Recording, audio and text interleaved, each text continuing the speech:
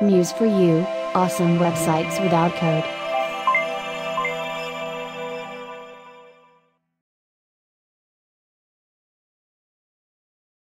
Hey, what's up Musers? This is John with Muse for You, here to help you build awesome websites without code, and Happy New Year. It is going to be 2018 in a few hours here on my end, depending on where you are or what part of the world you're in. You might already be in the new year, but I do have quite a few New Year's resolutions, and this is going to be a very big year for Muse for You. Some of the new changes you'll see this year, there's going to be a new account system. So if you're a subscriber, there's going to be a totally new setup. I am working on a new site. I'm not going to talk too much about it because I do want it to be a surprise, but there is a lot going on right now for Muse for You, and I'm really excited for this new year and to share all of these new ideas and new projects I've been working on. One of the new things that I'll be doing this year is a weekly update. So every Sunday I'll be posting a video with all the work that I've done for the week, so you'll know what widgets have been updated, if there's any new widgets, and kind of showcasing the new widget really quickly and the new updates. So I'm just going to put everything in one video. There will be a few other videos during the week, like the GSAP series. I am having a lot of fun with that, and I think it's a really powerful widget, the Muse Motion widget, as it allows you to create really interesting animations and effects and different kind of UI interactions with little animations and things like that. So this is the first video for the weekly update. It's not quite 2018 yet, but it will be. So this is kind of a precursor to 2018 and for what's to come in the new year. So weekly update number one, we have 3 things that we're going to go over in this video tutorial. We're going to go over the rotating border hoverbox widget, which was released this week. It might have been released last Saturday, but I'm going to include it with this week. We have the anchor point scrolling update, and we have the scroll to top widget update as well. So I'll go ahead and go over the rotating border hoverbox widget. So here's the widget, here's the preview page, and if you hover over these icons, they just have a really nice rotating effect.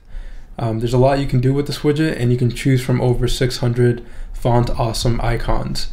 This widget can be accessed at museforyoushop.com, and here you can click subscribe to get access to all widgets and any new widgets I come out with for $39 a year.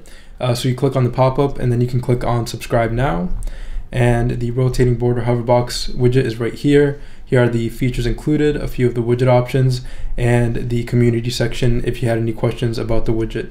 This video will be right here above the community section and the preview page that I just showcased. So I'll quickly show how to use the widget. So when you first download the widget, whether you purchase individually or download from the subscription, you'll get a zip file, and all you need to do is unzip the zip file and then double click on the .mulip file, and it will install directly into the library panel. So here I'll go to the library panel here to the right, and if you don't see the library panel, you can go to Window and click on Library, and I'll go here into the library panel. I'll type in rotating, and here we have the rotating border hoverbox widget. So here all I have to do is click, hold, and drag, place into Adobe Muse, and here we have the widget options. So with each new rotating border hoverbox, you do want to change the instance number. For this one, I'm going to leave it at 1 because it's the only one on the page at the moment. Here you'll set the width and height of the rotating border hoverbox. Because it does need to be a perfect circle, we're setting the width and height within the widget options. So if I wanted it to be a bit larger, I could say 200 pixels. So then it would be 200 pixels in width and height. And if I preview, it already has rotation to it. So as you can see, as I rotate, it rotates the border. So I'll go back into the widget options. Here you can enable a link or open the link, or if the enable link is checked, you can open the link in a new page. So right now I'm not going to link it, so I'm not going to check enable link, but let's work with the effect and the different styling options. So you can change the background color within the circle. So I'm just going to add a few colors from my CC libraries. So I have these colors here, and let me just select a few. I'll just add all of these right here, right click, add to swatches, and now we have a few colors to play with. So if you wanted a background color for the rotating border, you could just set any color, and we'd have a background color to the widget there. So if I hover, we can see we have that color there. Okay, so for now I'm gonna remove the background color. I can say transparent as well. So I'll just say transparent, so there's no color behind it. The effect hover speed, if you wanted it to be faster or slower, you could set it here. Here I have it in seconds. The border initial color, here you can change the color of the border and the border hover color. So once it rotates, what color you want that border to be. So there I've changed it, and you have a few different options for the border. The dashed and dotted, you'll have to be kind of careful with these because the border does get cut off. So when it rotates, it's not fully dashed or fully dotted. But solid, double, groove, ridge, inset, and outset look really good. So I could do double, and there we have a double border. And when I preview, I hover, and we have that nice rotation. And because I set it to 1 second, it takes 1 second for it to rotate. All right, so let's go into the border width. I could set the border width to thicker. So here I'll say 50 pixels. And now we have this really thick border to the rotating border hover box. So I'll rotate, and that's a pretty cool effect there. I kind of like that. I'm gonna make it a little bit quicker. So I'll change the speed to 0.45, and there we go. So that's basically it for the styling and effect options. So there I made it a bit quicker. When I hover over, we have that rotating border. All right, so let's go to the icon. So the icon, this is where you'll enter the icon name and the icon size. So I'm gonna make this icon a little bit bigger so it fits more within this larger container here, and we can see the icon's bigger. And if I did want to change the icon, I'll just click on this Font Awesome Icons link, and it takes me to the Font Awesome Icons website. And here I can just click on any icon. So I'll click on this bolt, and you can just copy and paste the FA-bolt, that's the name of the icon. Go back into the widget, go into icon, and just paste that right in there. And just like that, we've changed the icon. You can change the colors for the icon. So here I can, change it to any color, and then I can change the hover color as well. And just like that, we have the rotating border. So there, the border changes color and the icon looks good. All right, so then we just have the linking section right down here. So linking more info. To link to internal pages, it's /the page name.html. So for example, if the page name is about us, the link would be /aboutus.html. The home page is always index.html. Linking to internal pages is http or https : and then your URL. And then the anchor points is just the hashtag and the name of the anchor. So that's basically it. You do want to change the instance number if you did have different styling for each of the icons. So here I'll change it to 2. If it has the same styling, you don't need to, but just make sure if they do have the same instance number, that enable link is enabled or disabled. You don't want to have the same instance number and then have one with the link enabled and one without it, because then it would disable the link for both of them. If you did want varying links enabled or disabled, just make sure each rotating border hover box has a unique instance number. So here I can change it to anything I'd like. I can change the colors, and we'll do something like this and like this, and just basically work with the icons and the styling of the rotating border. So here I'll just pick another icon. Let's do this user circle O, and I'll copy this right in here, go back into the widget and into the icon, and just paste that in the icon section. Okay, and we're gonna have to make it a little bit bigger, or let's make the icon smaller actually, to like 40 pixels. So it fits nicely in there, and we'll change the border from double to solid.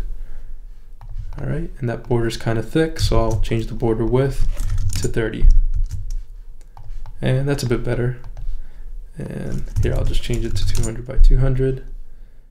And what I could do is just resize the widget container so that it fits within the container as well.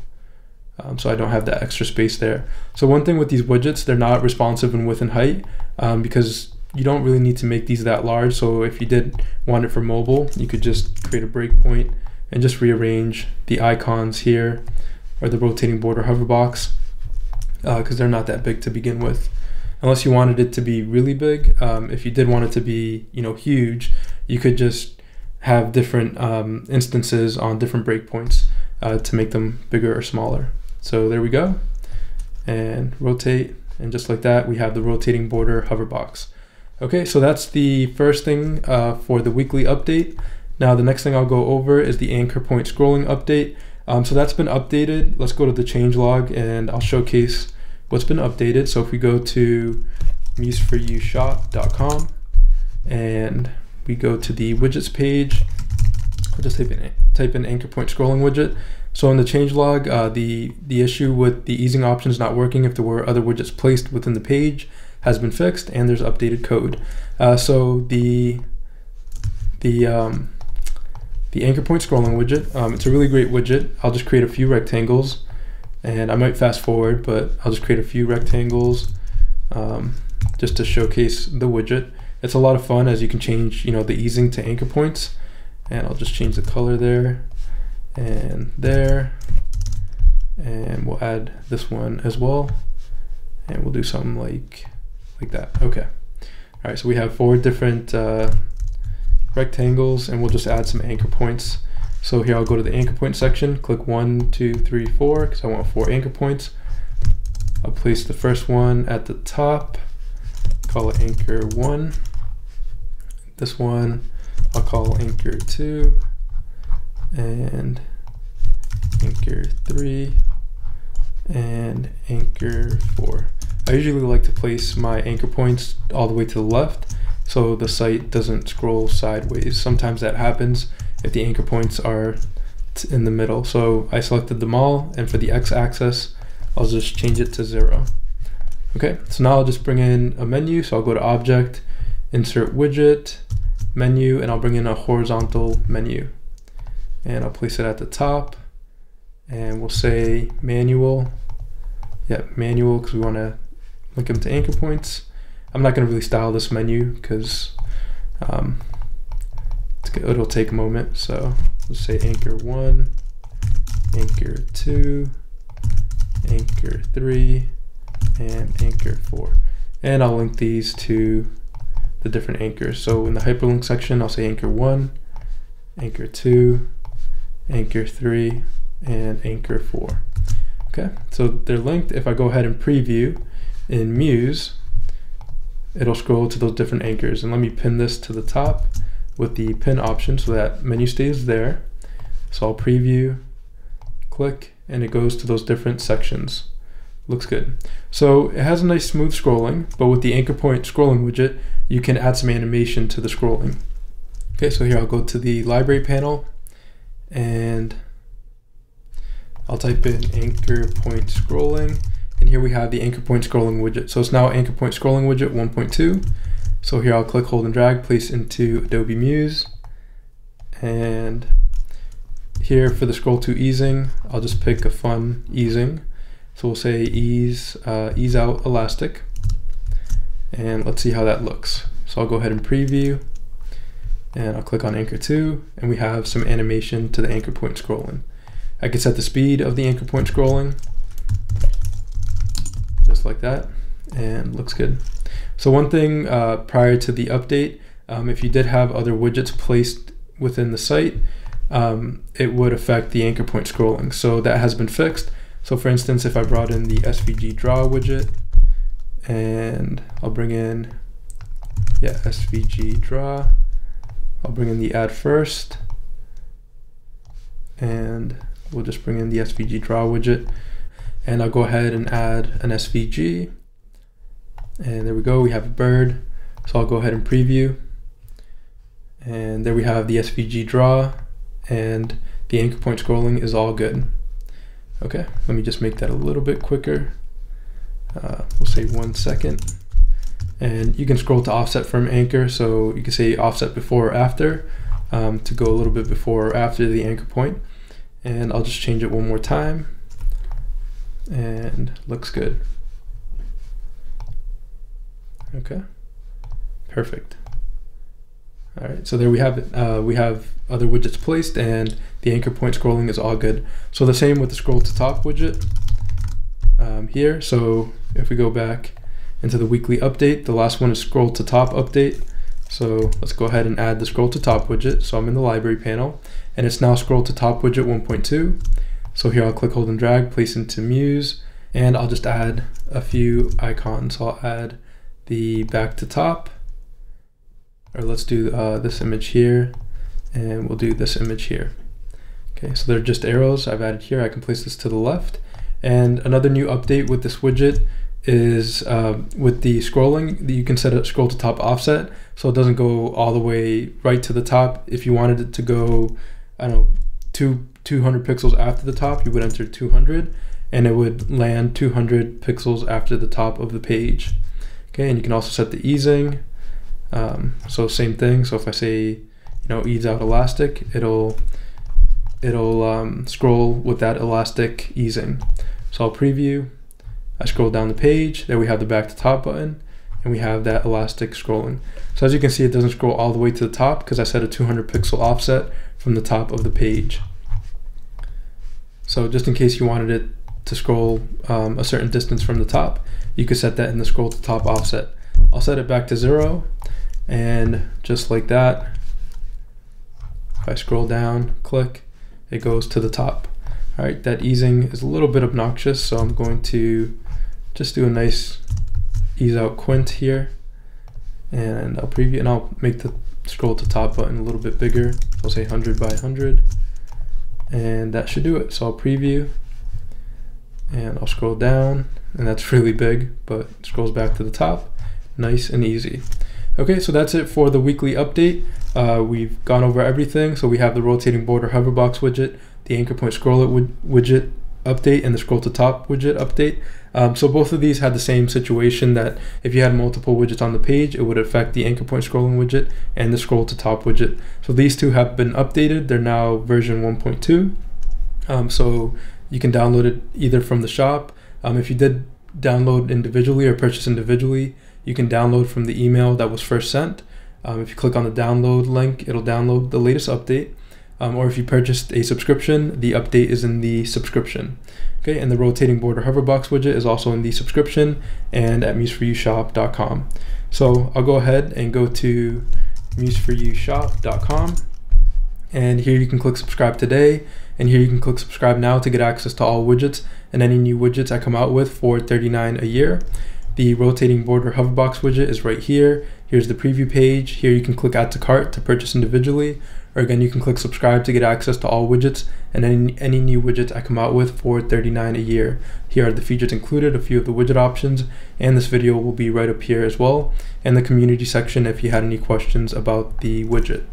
All right, and then we have the scroll to top, which is here. We have the scroll to top widget and the anchor point scrolling widget as well, which is right here. Okay, so that's it for this video tutorial. Again, I do this to help you build awesome websites without code. This is going to be a big year for Muse for You, 2018. I'm really excited to share these new projects I'm working with. And just as a little hint, templates are coming soon.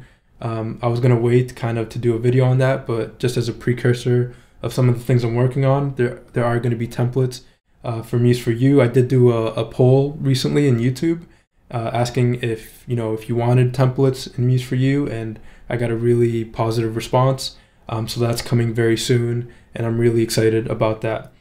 So yeah, that's it for this video tutorial. Yeah, I do this to help you build awesome websites without code. If you like this video tutorial, you can subscribe below. Also in the show more section below are links to other resources and links to museforyoushop.com. So again, thanks for watching, and I'll see you in the next video tutorial. Thank you.